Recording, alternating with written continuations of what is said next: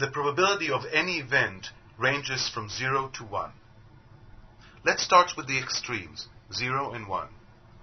A probability of 0 means that the event has 0 chance of happening. It will never occur. An event has probability 1 if it will occur for certain.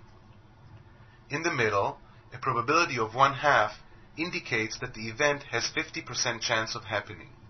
In other words, the event is as likely to occur as it is not to occur. Any probability that is greater than 1/2 indicates that the event is more likely to occur than it is not to occur. And a probability that is below 1/2 indicates that the event is more likely not to occur than it is to occur.